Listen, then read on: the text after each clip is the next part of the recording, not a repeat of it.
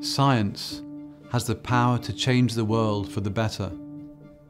In our industry, we're lucky that we're sometimes able to translate our science into medicines that can transform the lives of millions of patients.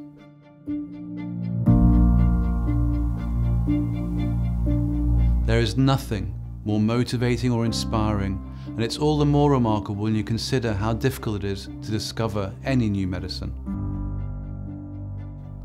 It requires exceptional talent, remarkable teamwork, resilient teams, and most importantly, a hunger to learn from our mistakes and to improve what we do every day, every month, and every year. From a young age, I've been fascinated by science, and as I slowly progressed through my education, I realized that my enjoyment of science could perhaps one day become a career, although I didn't really have any idea where it would take me.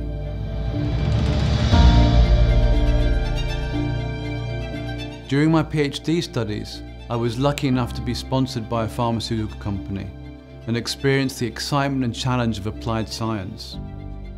A science environment where everyone was working towards a common scientific goal, trying to understand disease pathophysiology and then trying to translate this understanding into something that could be applied into the making of a medicine. This experience shaped the trajectory of the rest of my career. I'm so lucky to be where I am today. I feel like I have the best job in the world and have the privilege to work with some of the smartest and brightest scientists in the world. How did I get here? Hard work, definitely quite a bit of luck, taking opportunities when they arose at the right time, not being afraid to fail or succeed, and most importantly, working with the very best people and teams around the world. I've also been lucky to have had some great mentors along the way and worked with people that were brave enough to take risks with me, particularly in the early stages of my career. This is something that I'm very passionate about now.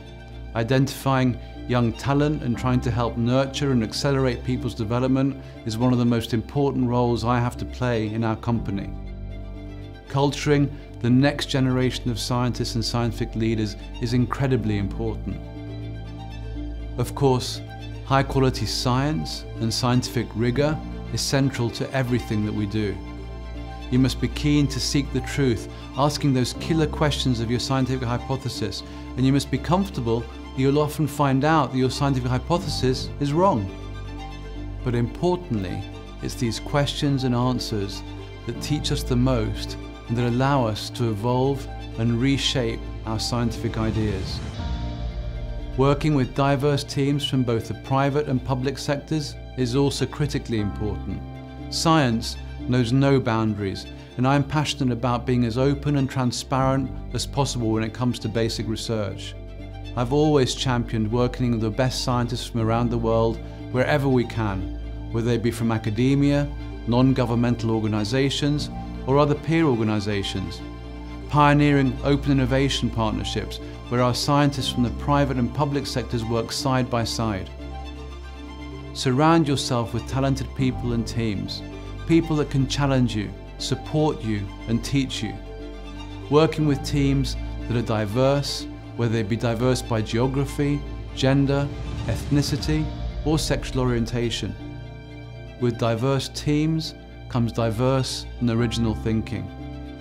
I'm so proud of how we've transformed AstraZeneca over the past 8 years, and this is because of the incredible people I've been lucky enough to work with. Since 2012, we've increased AstraZeneca's R&D success rates almost 5-fold and launched more medicines than ever before across a variety of diseases such as cancer, asthma, diabetes, and cardiovascular disease, helping to treat millions of patients. The pace of scientific and pipeline change has been remarkable considering the long cycle times in our industry, and even more so considering most in the external scientific and investor community thought the company would never return to growth.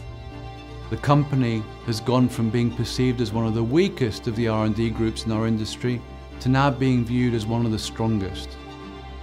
I'm incredibly proud and privileged to have played a small part in the transformation of our pipeline and our culture.